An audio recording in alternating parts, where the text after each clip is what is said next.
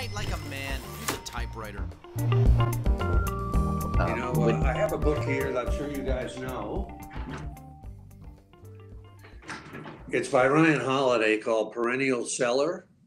I've heard of that. And apparently Ryan Holiday had or has a company that sort of does editing for people, you know, and he was talking about working with James Altucher and other people and how, as writers, you know, where his company would send them back to the drawing board and stuff. I don't know if he still does that, but, and I know that there are bunches of websites that you can go to where, that are sort of clearinghouses for editors and designers and cover designers and so on and so forth.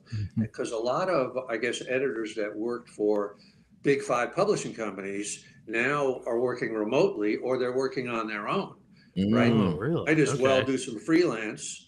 So that's another source for anybody that's looking for it. Obviously, you have to pay them. Yeah, of course. The right person. There are a lot of people that do this freelance.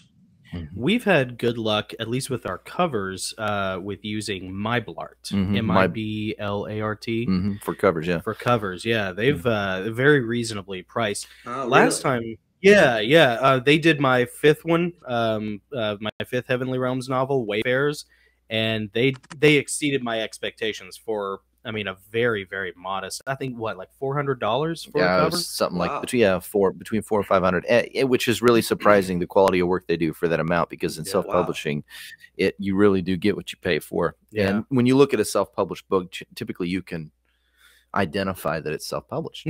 Because a lot of them are do-it-yourselfers, and there are some parts of the process, I think, you shouldn't do yourself. You should pony up the dough and get someone to do it for you. And then I think there was a website you had mentioned last time about editors. That was a pretty good one to fall back on. I'll if you don't remember it off the top of your head, I'll post or I'll give a link and we'll post it below. Maybe it's Shawn's thing, storygrid.com. That does sound familiar. Storygrid. Storygrid.com. I think that what Shawn has done is he's my editor and, you know, my business partner, and he has evolved. I guess he's been an editor for maybe 30 years now. Wow. And he has evolved his own system, and believe me, this system is like nuclear physics.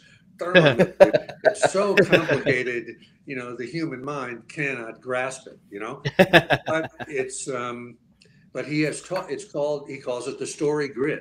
And he used to say, let me put the grid on your work, you know, and he used to terrify me, you know, but he has taught this to a bunch of young editors. He has like a whole kind of school. So cool. If you're looking for an editor, they have if you go to storygrid.com, they have a little tab at the bottom, at the top of the screen. It says editing services, and you can find an editor and hire them. So that's a really interesting thing. That's such good information. And folks, there you have it. I mean, just that alone. That alone is solid. That's solid gold. Thank you for sharing that, Steve. Thank you.